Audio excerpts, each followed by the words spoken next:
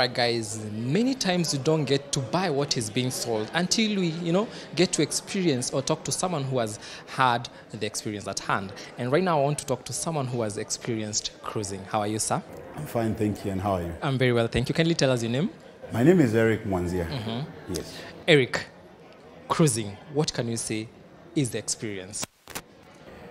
Cruising is an out of this world experience. You have to be on that boat for you to enjoy and feel and know and understand what cruising is all about.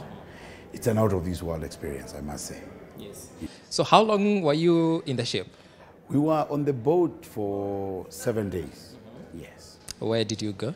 Well, we started off from Barcelona. We headed off into Italy, if I can remember well. Then we moved into France, and we came back to Barcelona. Yes, but we went to about six cities. Beautiful. Well, within 7 days. Within 7 days, yes. All right. Now, for some of us, because this is a new thing, and I'm very sure Kenyans will now start learning about it, and start thinking about how can I be able to experience cruising. First, before you answer this, is it expensive?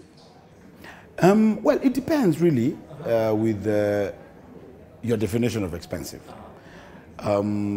Because it's all about booking early. Traveling is about booking early and making your plans well in advance. And that's what we did.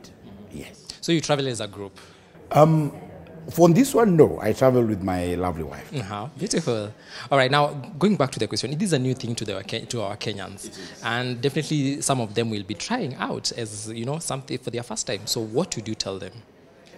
My advice would be identify the dates you want to travel and start your preparations early. Talk to your consultant, the cruise planner, well in advance. And of course, identify the cruise that you're going to take, which part of the world you're going to go to, because there are several cruises that are there. There's some from out of Europe, some from out of the Middle East, some out of America.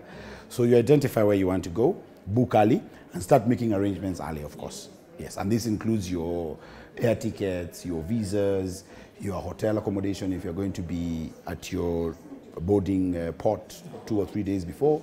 So all those the arrangements that you need to make well in advance. All right. Yes. That's thank you so much, Eric, for those insights. Asante, it's indeed a pleasure. All right, guys, there you have it. It's all about planning yourself early enough, and you'll never miss those moments of a lifetime.